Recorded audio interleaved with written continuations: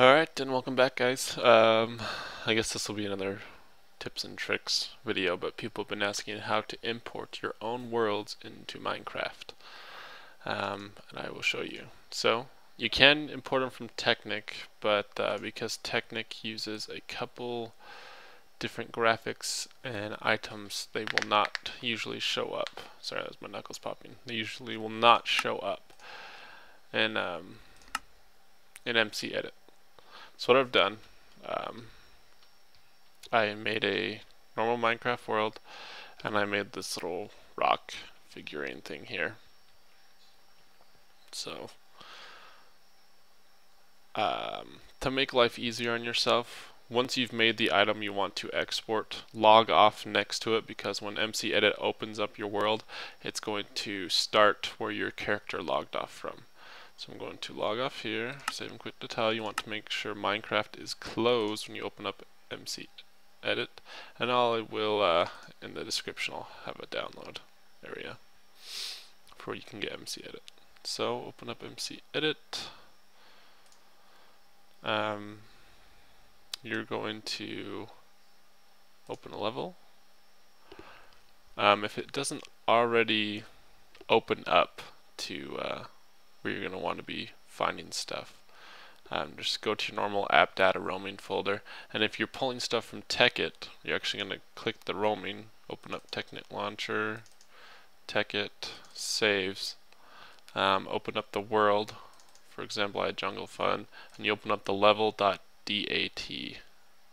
But I'm going to, and once you open it, it saves the path. So you've seen I've opened up the world called MCEdit that I just showed you guys already, so I don't have to keep going open level, load world, whatever. I can actually just quick open it, but I will do open level, MCEdit, with that. You're gonna have to forgive me, I don't know all the controls of MCEdit, and you can see there's where I logged off looking. If you hold your right mouse button, it lets you look around. The normal WASD to move around.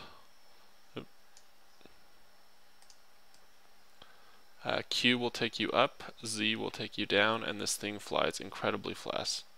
And I don't know if there's a way to fly slower, but it does take some getting used to, and I am far from getting used to it, so you're gonna have to forgive me here. So I want to add this to my ship level. I'm actually thinking of adding some giant mountains and stuff in the background of the ship, so it's not just boring sea.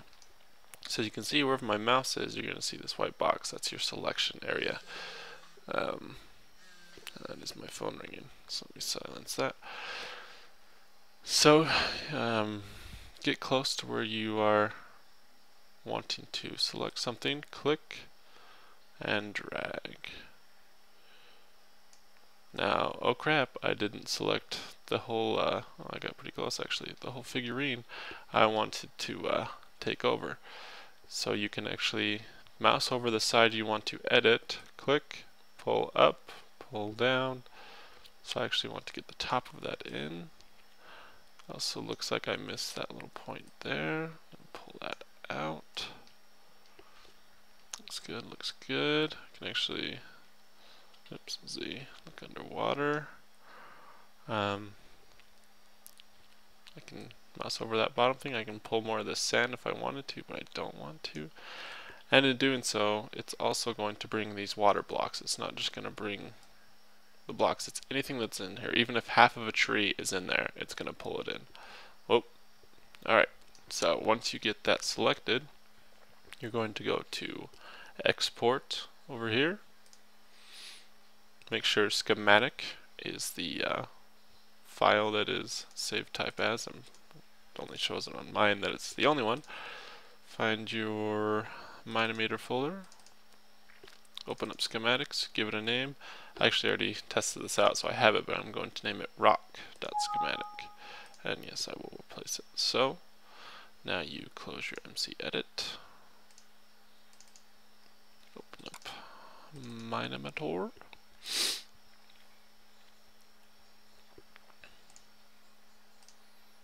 Open up your animation.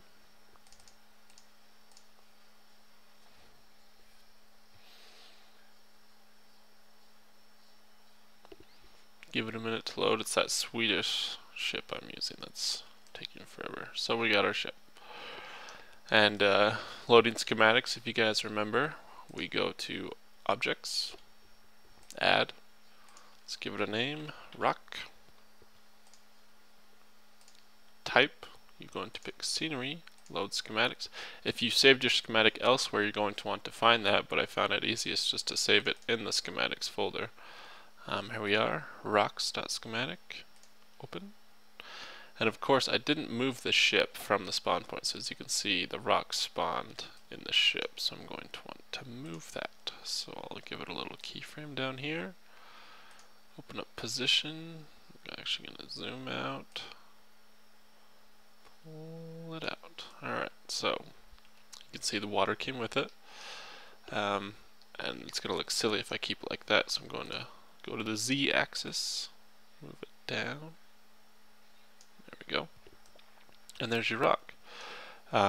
Rotation, so like if it's kind of hard to do diagonals or angles in Minecraft. So I could actually come in here and tilt it, but of course the water's going to be all silly like that, so you're going to want to make sure you still change your position. So now it's like a jaggedy rock that's on an angle that you wouldn't be able to normally make in Minecraft, but it's there. And so I'm thinking of, for this animation I'm making here in the background, I'm going to have a big mountain to go. So yeah, and these schematics, as I've shown in earlier videos, can be animated so that so their position can move. So there you go, rocks are moving. And yeah, oops. So yeah, that's the quick version on how to add rocks, or add your own world to, actually I'm just going to close this, to Minecraft. Now you'll notice I'll open up MCEdit again. The controls are a bit squirrely, and I'm sure there's probably a button you can hold down to make yourself fly around a little slower. So right here, this is just a quick path. I don't always have to keep reopening it. I can just do MCEdit. And here we are. Now it's just like creative mode. You can fly around. It's going to render the world.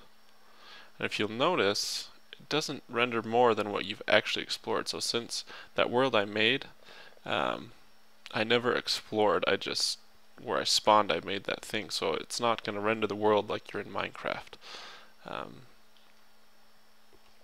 And these lily pads are showing up a little bit strange, but we can go down to got some underground caves here. It's kind of cool. You can see all the underground cave patterns. And I'm not a pro. I just downloaded MCEdit today. I've never used it before, but I don't know what these red and green blocks are. But anyway, there's where I logged off. So to save yourself time, let's go over a couple more tips. I'll just reiterate what I was saying before. Save yourself time. Log off by the building you are going to be editing. So if you build a big building, log out in front of it. I may down the road go over a tutorial on MCEdit, but I'm pretty sure you could find one on how to use it. You can move players, move spawn points. It's pretty nice. For example, I've already lost where my... Oh, so looky here what I found. Spacebar makes it go slower. So there you go. Yeah, I'm totally lost. Anyway, I'll just do another quick thing to show you. So say I want this tree with the vines hanging down from it. So we're going to drag this, drag that, Q to go up,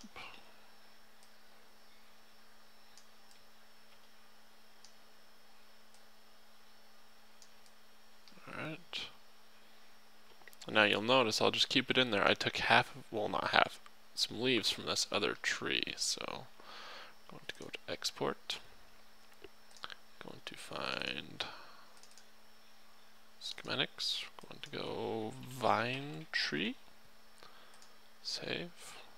Close. Open up your Mine-imator.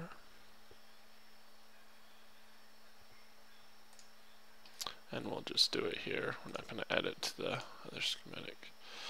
Vine tree. Scenery. Load schematic. Wherever you've saved it, open.